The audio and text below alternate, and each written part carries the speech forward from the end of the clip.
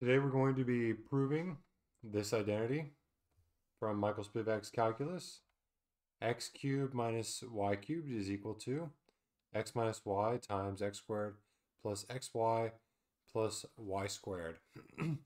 Now this is a continuation of problem number 1 in Michael Spivak's calculus. So we've done the previous 3, and this is sort of like problem number 2. So the proof.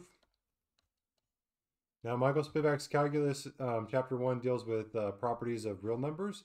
So then we need to set these up as real numbers. So let x and y be real numbers.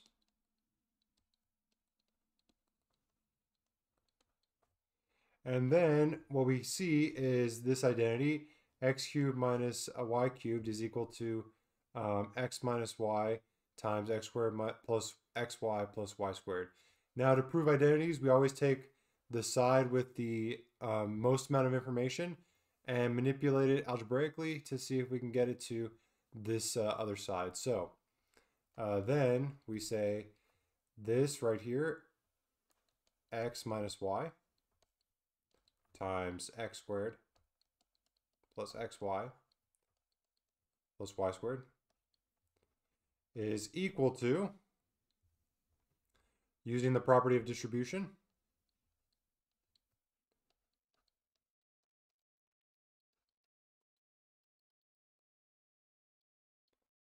so x times x squared plus xy plus y squared minus y times the same thing.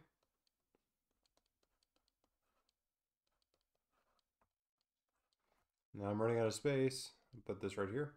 So then we see we have this times this, so we'll use distribution again. So we have x times x squared plus x times xy, so we're just using distribution.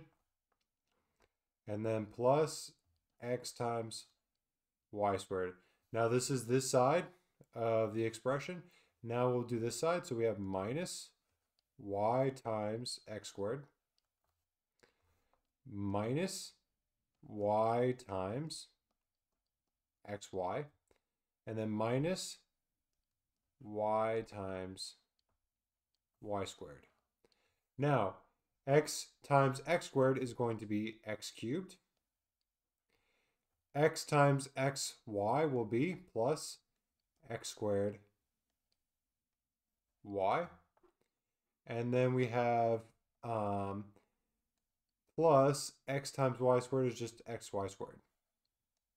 And then for this side, we have minus. We'll use the commutative property to change the orientation of these variables. So we have x squared, or y.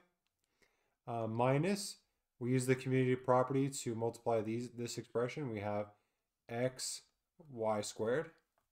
And then finally we have y times y squared is minus y cubed. So now what we need to see is, are there any like terms? So we have x squared y and minus x squared y. So what we see is we have x cubed plus the combination of these two, x squared y minus x squared y. And then we see we have y squared and minus xy squared. So we'll group these two together. This is also using the commutative property. We have xy squared minus xy squared. And then finally we're left with minus y cubed. So we see that we have a number and its additive inverse. So this is going to be 0. And then we have the same thing here, a number and its additive inverse, 0, and then minus y cubed. So then we also know that any number added with the additive identity is going to be the same thing. So we have x cubed and then minus y cubed. So as we see, we went from x minus y times x squared plus xy plus y squared to x cubed minus y cubed.